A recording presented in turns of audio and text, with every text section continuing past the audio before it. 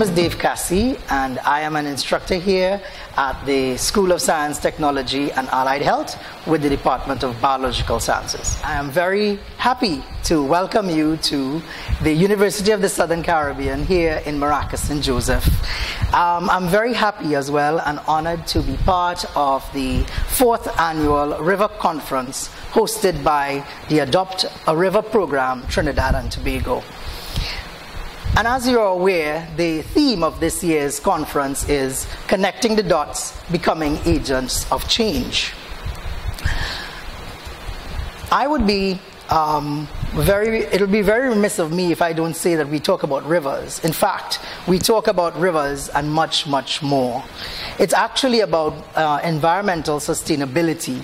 And as you would see on this slide, I have a picture here of a view of the surrounding environment atop the Mount St. Benedict. And as you can see, of course, there's a natural interplay with man and the environment. And because of this interplay, we now have to focus on how we can sustain the environment around us. In a definition for environmental sustainability, the United Nations World Commission on Environment and Development defines environmental sustainability. It's about acting in a way that ensures future generations have natural resources available to live an equal, if not better, way of life as current generations. So in a nutshell, it is really telling us we should leave the world in a better place than we found it. My presentation will actually deal with 3 key areas. I will talk about the fact that COVID-19 has become a game changer for environmental sustainability in higher education. I will also show you and discuss with you the fact that educators are themselves change agents, and some of the teaching and learning strategies that are adopted actually have very important impacts on the environment. And lastly, I will bring to you some change agents that you have right here in Trinidad and Tobago to connect the dots. As we are aware, the COVID-19 pandemic has essentially upset the pump city cart.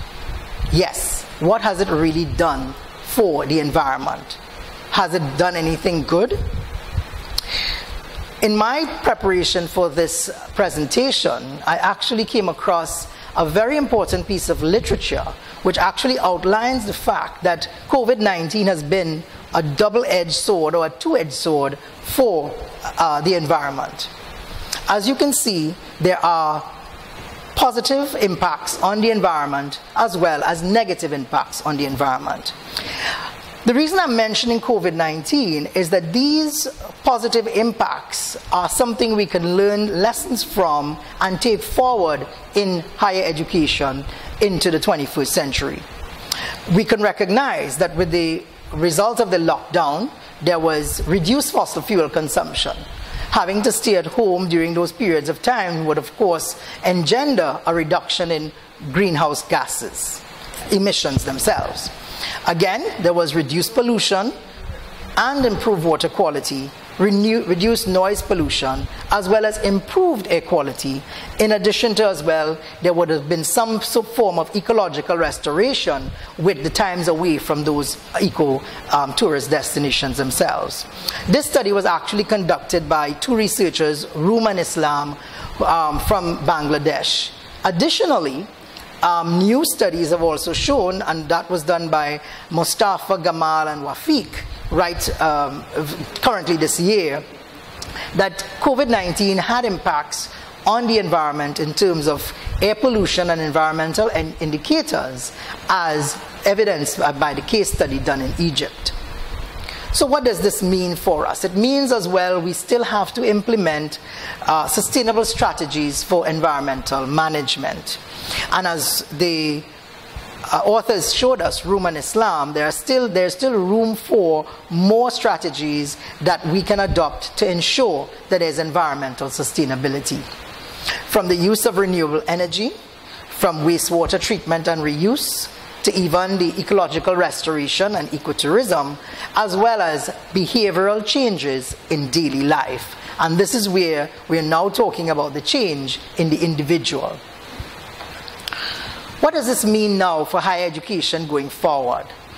How can we really impact the environment positively and ensure that there is environmental sustainability? Well, I want to posit that going forward, higher education needs to focus on virtual campuses.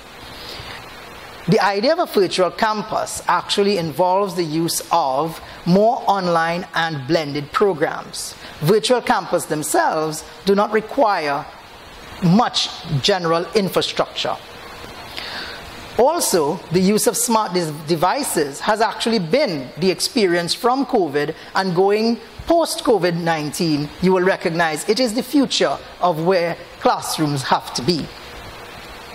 Coupled with that, if higher education institutions provide more online, blended, as well as the hybrid programs, in addition to face-to-face programs, then we can actually impact the environment even more. Again, because of the need to remain at home, we saw it in COVID, during this COVID-19 pandemic. We are also seeing it now where it is that education can continue without any unnecessary disruption. In fact, COVID-19 could be considered the disruption that actually fast forward the need for universities across the Caribbean to involve themselves in more online learning. It should be noted as well that working from home, and again studying from home, should be a policy in terms of where we talk about working in terms of the modern worker, the modern employee should be given the option by employers to work at home. Because simply, again, there's less traffic congestion, less time spent commuting, and again, even as a student, there is less time spent on the roadways, and of course, it's a general conservation of the environment. In the 21st century, higher education cannot be only online, but we can have what we describe as smart campuses. Hamdan bin Mohammed Smart University is an actual university in the UAE which has practiced the use of smart buildings, and in that way they have lowered operational costs. There is greater energy efficiency, and of course there's an improved visitor and student experience.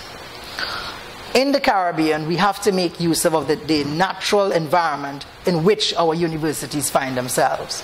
Hence the use of the natural lighting, the ventilation, and again the location that could also have impacts on positive environmental sustainability. Now, what does this mean for you? As we look at change, environmental leadership, and you. You are at the center as a leader. And on the slide I have here, of course, the very famous Greta Thunberg, who has made inroads into her advocacy for climate change. You too can be a Greta Thunberg. It does not matter what age you are, it doesn't matter what gender you are, it doesn't matter your socioeconomic status. Your passion is what you will use to propel changes in your environment. And this is where you start. From the individual, to the community, to the nation, to the world. So your part in environmental leadership is very important.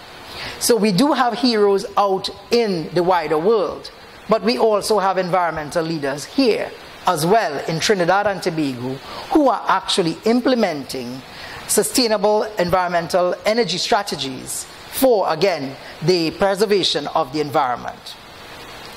From an individual level, again, there's advocacy here. For example, we have the Adopt the River Program Youth Ambassador Luke Pounder, who has been an advocate, again, via his spoken word pieces. He is also an ambassador at large, in a way, for the environment.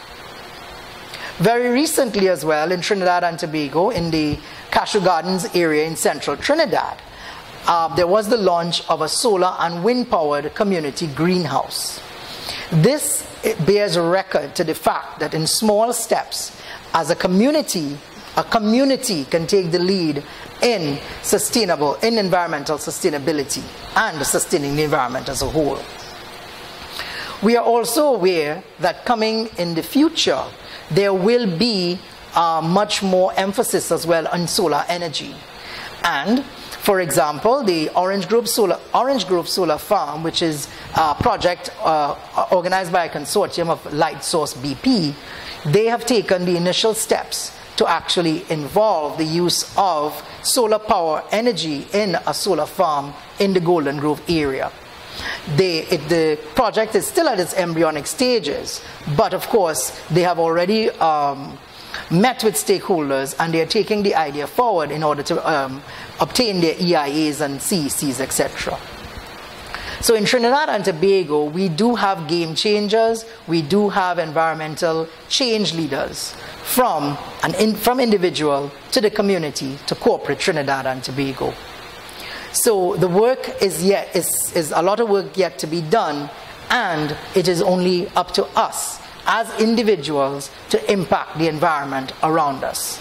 I've taken you as, for example, as a education leader to show you that in higher education we can make a difference to environmental sustainability, because there are strategies that we can use in the classroom, to the boardroom, to the outside environment, which can help in sustaining the environment. Before I leave you, I would like to share with you, actually, in this environment as well, a scripture verse which speaks as well of those, or what will happen to those who destroy the environment. So my encouragement to you is there, but we also have, even from the scriptures, a warning about those who destroy the environment. This is taken from the book of Revelations, chapter 11 and verse 18, which says, "And the nations were angry, and thy wrath is come, and the time of the dead, that they should be judged, and that thou shouldest give reward unto thy saints, the prophets, unto the saints, and to them that fear thy name, small and great, and shouldest destroy them that destroy the earth." So you have been encouraged, and you have been warned. It is up to you now to take the challenge of becoming an environmental leader and an agent of change. I thank you.